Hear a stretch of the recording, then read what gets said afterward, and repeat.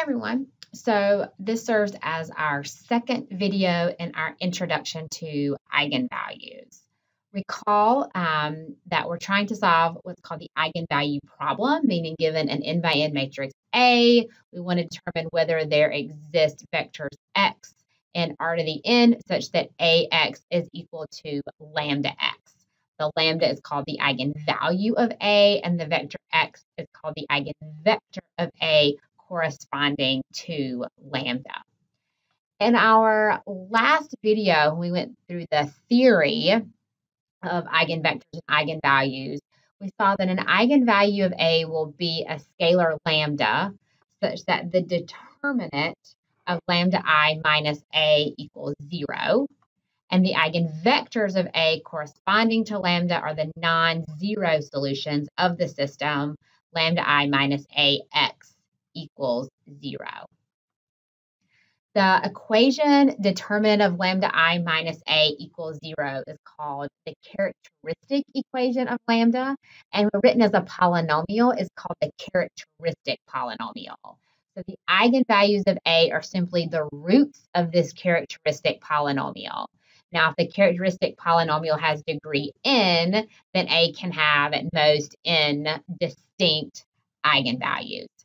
And so the goal of this video is to do two concrete examples where we actually compute eigenvalues and eigenvectors, and we're going to focus on the case when our eigenvalues are real numbers.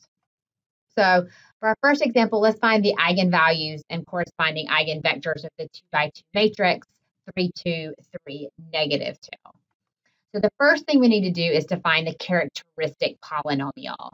So remember, we want to know for what values of lambda is the determinant of lambda I minus A equal to 0.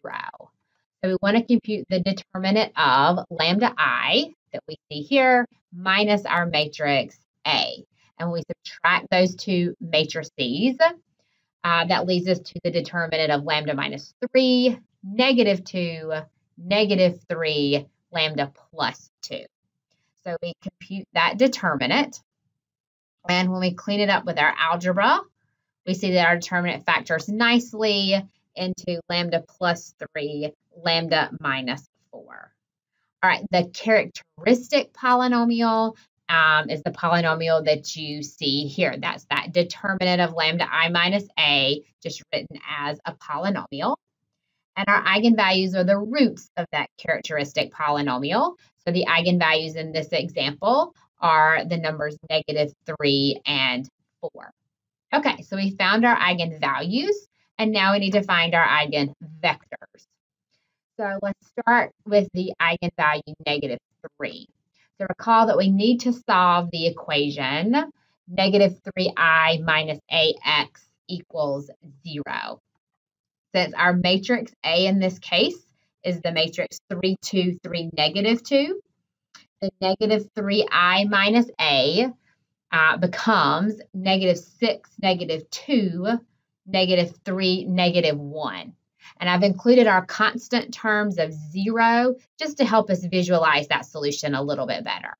So we take this augmented matrix, we row reduce, we get 1 1/3, and then the rest are 0. So we have infinitely many solutions. That's always going to happen. So we need a parameter in order to describe these solutions. If we let x2 equal t, then we see that our eigenvectors have the form where x1 is negative 1/3 t and x2 is t. If we pull out the t, then we see that the eigenvectors corresponding to eigenvalue negative 3 are all vectors which are scalar multiples of the vector negative 1/3, 1. So we could take as our eigenvector negative 1/3, 1, or any scalar multiple of that vector. And in the previous video, we talked about something called the eigenspace. We would say that the basis for the eigenspace corresponding to eigenvalue negative 3 would be any scalar multiple of negative 1/3, 1. So for example, we could take the vector negative 1, 3. And so the eigenspace corresponding to eigenvalue -3 would have dimension 1, since there's only one vector in that basis. Okay, so we found the eigenvectors corresponding to the eigenvalue -3. Now we need to consider our other eigenvalue of 4. We need to solve the equation 4i minus ax equals 0. Recall, our matrix A in this example is 3, 2, 3, -2. So we compute 4i minus a, and that will give us 1, -2, -3, 6. Again, our constant terms are always 0. So I just always write it as the augmented matrix just to help you visualize that solution. We take our augmented matrix and row reduce. And then again, we have infinitely many solutions. If we let x2 be t, then our eigenvectors all have the form where first component x1 is 2t and our second component x2 is t. So if we pull out that t, we see that our eigenvectors in this case are all scalar multiples of the vector 2, 1. So we could say that our eigenvector is the vector 2, 1. We could also say that it's the vector 4, 2 or the vector 6, 3. Any scalar multiple of 2, 1 is a correct answer. And so if we want the basis for the eigenspace corresponding to eigenvalue 4, it would be the vector 2, 1 or any scalar multiple of that vector. And so the dimension of the eigenspace corresponding to eigenvalue lambda equals 4 would be 1, since there is one vector in that basis. Okay, so let's do one more example. Let's find the eigenvalues and corresponding eigenvectors of the 3 by 3 matrix given here. So remember, we first have to find the characteristic polynomial. So we want to compute the determinant of lambda I minus a and figure out, well, what values of lambda that determinant is 0. So here is the determinant of lambda I minus a. I'm going to expand along the top row. Of course, it doesn't matter, but I'm going to be expanding across the top row. So that will give us lambda minus 4 times lambda minus 3 times lambda minus 2, and then it would be minus 0.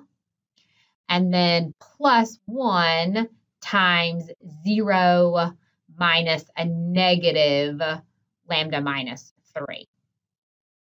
I got to do a little bit of algebra. So if we factor out the lambda minus 3, what remains cleans up to lambda squared minus 6 lambda plus 9. And so the whole thing factors into lambda minus 3 cubed. So our characteristic polynomial is lambda minus 3 cubed.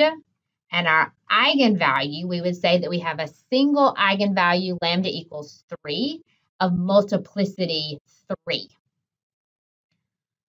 So let's find the corresponding eigenvectors. We know our eigenvalue is 3. We need to solve the equation 3i minus ax equals 0. And recall, this is what the matrix A looks like in this example. So we have 3i minus a. This is what we get. We row reduce, and it simplifies as follows. So we're here, when we go to solve our system, we're going to actually need 2 parameters, right? We have 2 columns without a leading one. So we need 2 parameters. So if we let x2 equal s and x3 equal t, then our eigenvectors have the form, our first component x1 equals t, second component is s, and our third component is t. We pull this apart into s's and t's, and so our eigenvectors are any linear combination of the vectors 0, 1, 0 and 1, 0, 1. So we would say that a basis for the eigenspace corresponding to eigenvalue 3 would contain the 2 vectors 0, 1, 0 and 1, 0, 1. So the dimension for this eigenspace would be 2, since there are 2 vectors in the basis. There are more examples of finding eigenvalues and eigenvectors in the slides that are posted to Blackboard. And in our last example, we're going to see what happens in the case when our eigenvalues are complex numbers. But that's all for now.